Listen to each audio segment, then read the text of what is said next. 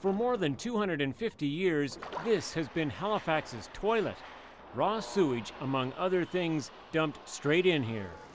When I first started to study the harbour, I thought, well, this is going to be boring. This is a polluted harbour with smelly sediments, and that's about it, and it was nothing like that whatsoever. When we finished the whole project, we said, wow, what a chunk of history we were able to bring forward from these studies.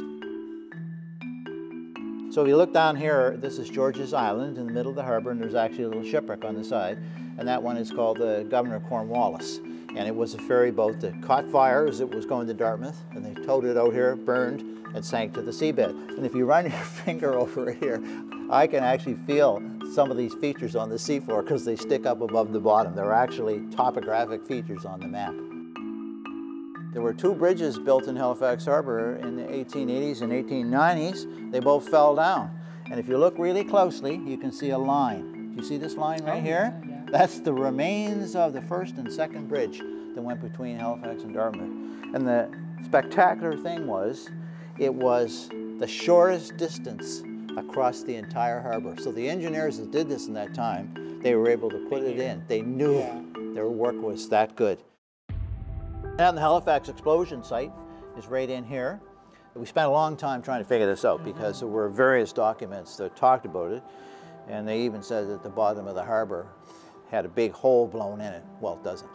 Because the ship that blew up, the Mont Blanc, was grounded, and the explosion really was up and out. It was on the bottom, right? So everything went up and out.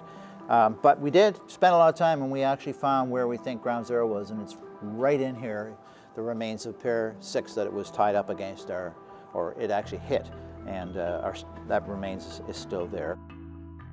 The model probably came out in the late 90s or so, but the current technology is not much different than how you would make one of those things today. And it's quite interesting because not only are we measuring the water depth and we have the aerial photos of the land, we have the topography and the bathymetry, which is the depths of water on it, but we also have it shaded with an artificial sun. It's a powerful tool that integrates all of the processes that have taken place on that bottom of the harbour. If you're an engineer and you're going to lay a cable, build a new wharf, dredge an area, make it deeper, do all kinds of experiments out there and use it as a test site, you really need to know the features that are down there and how it formed and what its characteristics are. And so, you can look at that model, and in about 5 minutes, it's sort of equivalent to reading 50 pages of a text, but you can end up with a very good understanding of the seafloor, its processes, and what kind of problems you're likely to encounter in any project.